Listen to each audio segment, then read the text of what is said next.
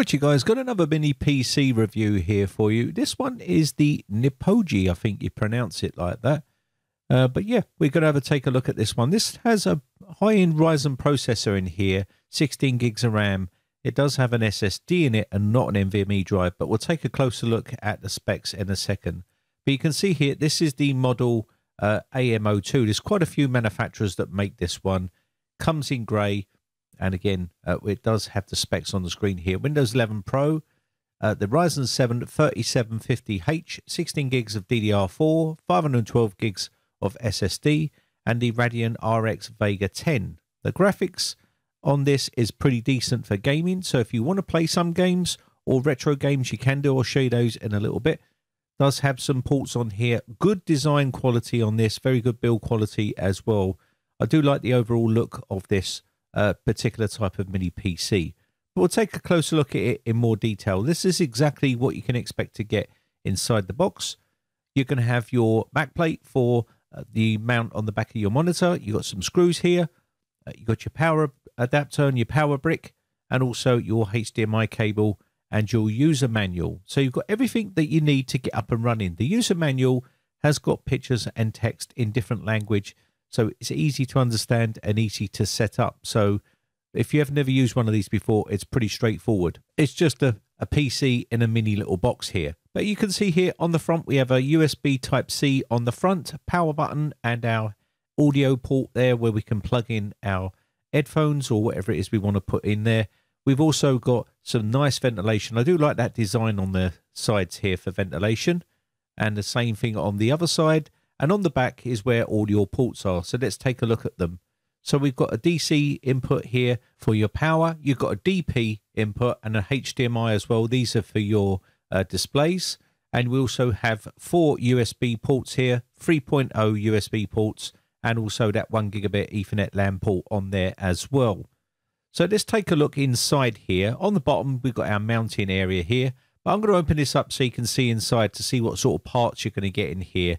So I do love this effect on here and that design. That looks really nice. One of the nicer looking type of mini PCs that I've seen. So inside here, we're going to get access to the RAM slots. You can see there's 2 of them in here and there's 16 gigs of RAM. You could upgrade that.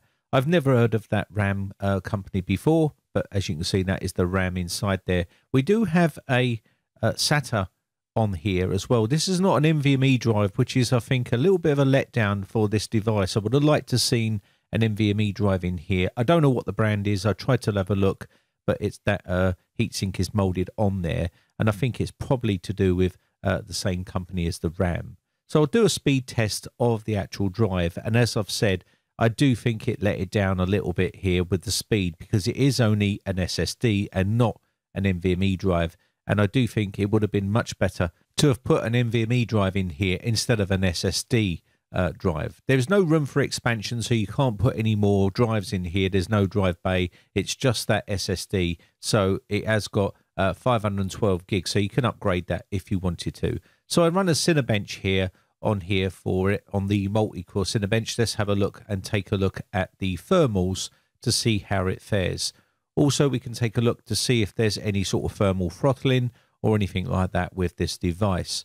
Now, I've seen a lot of these mini PCs perform pretty well with this, and I've also seen some have thermal throttling issues and also temperature issues. So we'll see what this one works out like. So I'm going to run this and let it run in the background, and hopefully we'll get some sort of idea of how it performs and how it works under load. So I'm going to be putting this through its paces today to see how that temperature fares on this device, to see whether it gets hot and whether we get any sort of thermal throttling here. And you can see the device is up to 100 degrees Celsius. It's jumping up to there as well. You can see it going up, and as long as it's not going red and it's thermal throttling, then you know, you're okay. But it is getting a little bit hot. I would like to see those thermals a little bit cooler than what it's getting to here. Now remember, you're sort of running tasks on this, which is quite intensive, and if you was rendering out a 4K video or a 1080p video, then you can expect these temperatures to get to this sort of level when you're doing this sort of stuff, because it's using all of the threads and all of the cores to run this test. Let's do some sort of GPU test here, and I'll run a quick test here so you can see what sort of temps and results you can expect from this. So I'm just going to quickly run this benchmark here, and as you can see, we got a score of 1996 running at 1080p on medium settings. And again, you can see the shadings at medium, textures medium, and a bunch of other settings on there which I set, and I'll try and keep these the same, but not too bad for this particular device, which means you can play some games on this, which is pretty nice. Now, also run Geekbench, and you can see the single core 868 and the multi-core was 3483. So this is quite a powerful mini PC. You're going to be able to do all your normal tasks like office work, watching 4K content, and also rendering videos, and also be able to play some games. So let's run the complete benchmark here on this so we can get a score of this, and we'll see what it is. Now you can see here 4 cores, 8 threads on this one, and the total score was 12,784, which isn't too bad for a mini PC. So it's quite a powerful little mini PC. The problem with mini PCs is just the same as laptops. It's dissipating the heat and getting rid of the heat. And that comes down to the cooling solutions on these mini PCs. Now, if you're wondering about 4K content or streaming content, yes, it can handle this very easily. As you can see here, there's no jerkiness. It's very smooth and there's no problems at all, which means you could use Plex on here and stream your content via Plex if you wish, which is a bonus if people are looking for some sort of Plex server where they can play their Plex movies. You'll be able to do it with this powerful little mini PC. Again, let's take a look at some retro gaming here. It can handle this no problem at all. As you can see here, no problems playing retro games. I've got another one here I just want to play here. And again, no problem at all. Silky smooth playing these games as you would expect. So for a retro machine, you could do that no problem at all. Now, if you want to play more intensive games, you could do this with this machine as well, like Counter-Strike or Valorant or even, Fortnite and things like that. You could play games of that quality. This is Dirt Rally 4, and we're playing this at 1080p, around about medium sort of settings, and it was having no problems at all.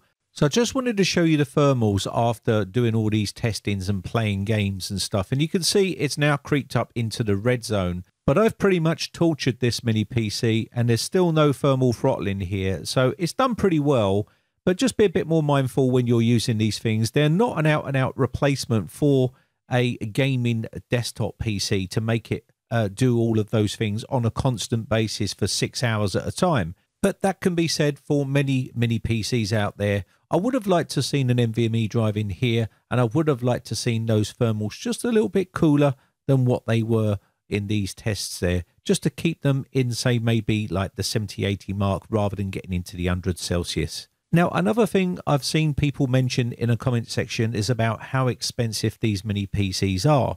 But when you consider what they're actually doing and how small they are, you can understand why they are so expensive, because you are playing, games and rendering videos and, doing it as a Plex server and things like that. And they're capable of all those things in a small little device. So you can understand why things are so expensive.